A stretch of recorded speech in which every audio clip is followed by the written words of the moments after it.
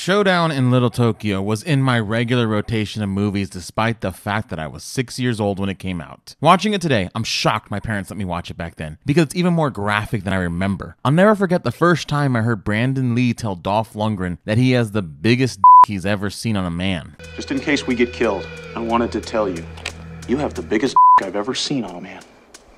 Thanks.